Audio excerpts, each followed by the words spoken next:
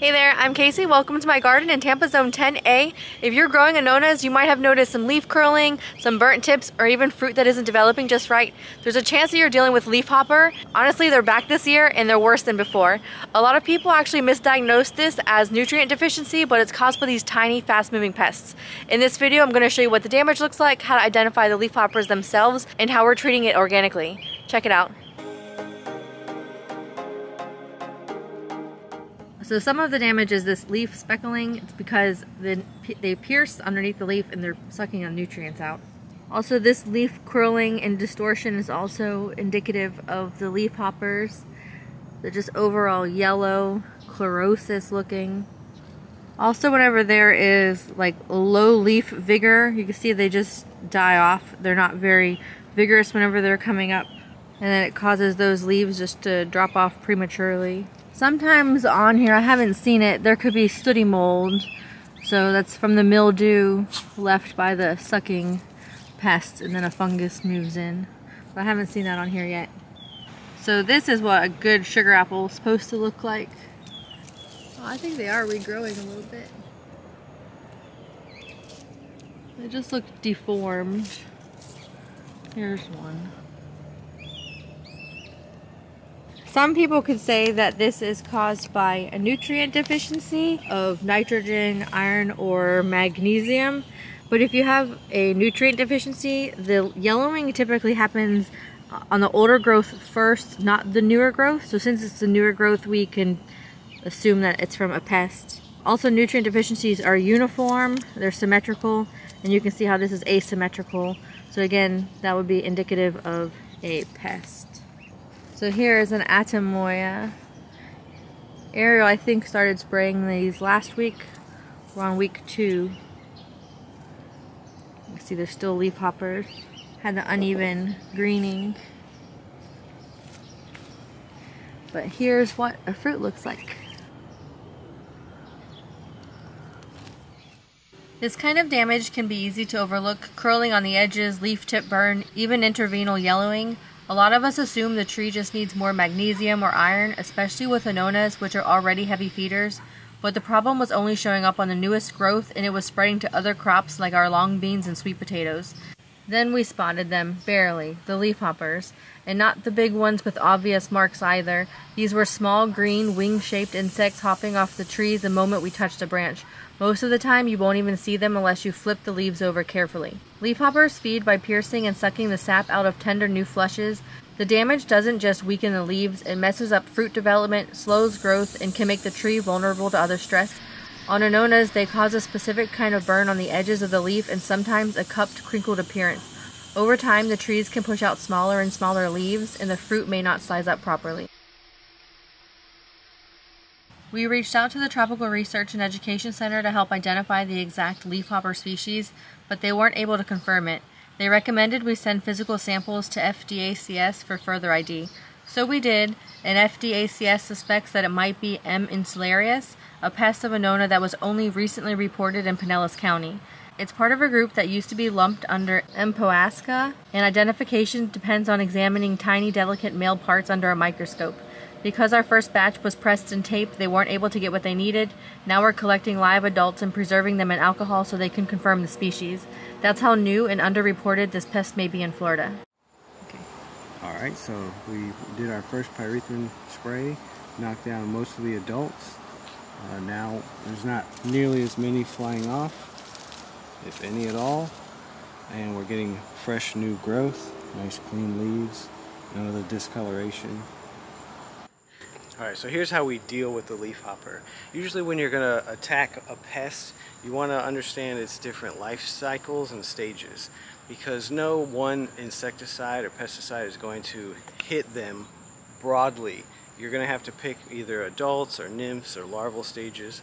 So what we're going to do is, the first thing you're going to do when you come and you identify, hey, my tree's got it, you see the adults flying everywhere, we're going to need a quick knockdown spray. So the first thing I would use would be pyrethrin, which is just an oil from a flower, so it's not a harsh chemical. And it's going to have that initial contact kill to get rid of the adults. So after that spray, we're going to move on to a second thing, a product would be Spinosad, which is a bacteria that colonizes the leaf, and anytime the nymphs chew on it, it will infect them and it will mess with their ability to molt or reproduce or lay eggs. After that, we're going to use Azadirachtin. In this case, it's Azamax, which is like a concentrated neem oil. It's going to act as a neurotoxin. It's an insect growth regulator. It's going to mess with their ability to molt and continue on. So it's going to break that life cycle. So anytime you're going to be mixing this stuff, you don't want to mix all of it at once. Some of the stuff will antagonize other stuff, and then you ended up ruining any of the ingredients. So we're going to have to split up the sprays, starting first with the Pyrethrin just to knock down the adults. Then we're going to move on to the Spinosad, and then after that spray, you would go with the Azadirachtin. So a couple other products I'm going to use in the spray. The first one will be liquid seaweed.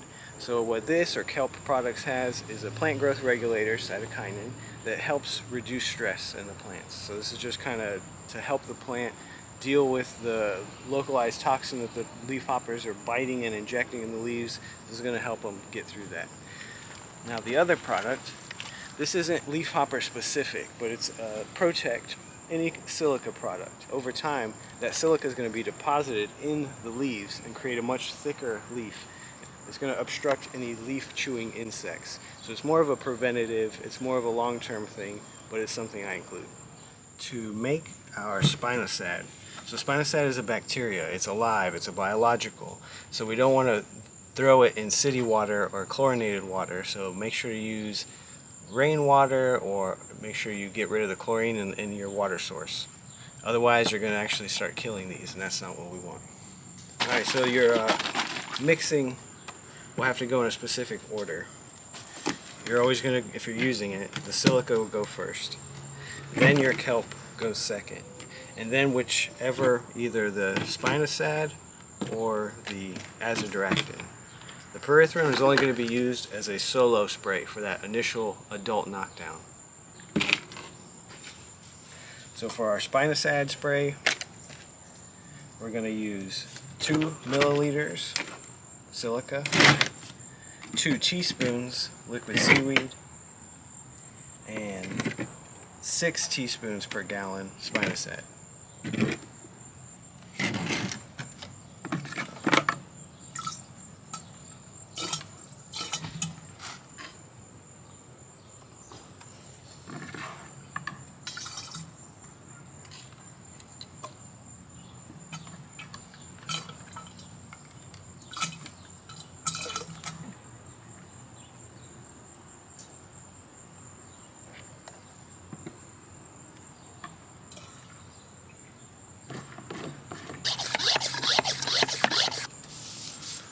Alright, so since we're spraying this to hit nymphs, make sure that you're targeting underneath the leaves.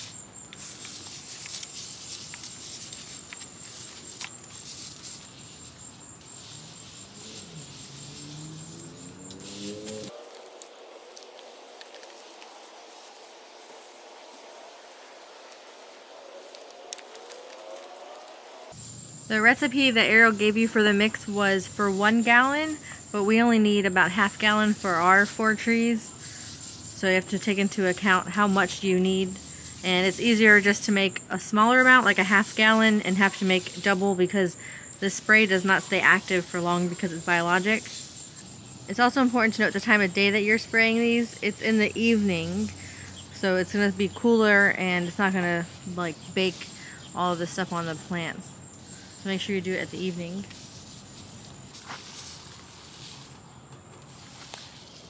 Well, there you have it. I hope that my sugar apples and custard apples and atemoyas will bounce back in no time so we can have a nice crop for the season.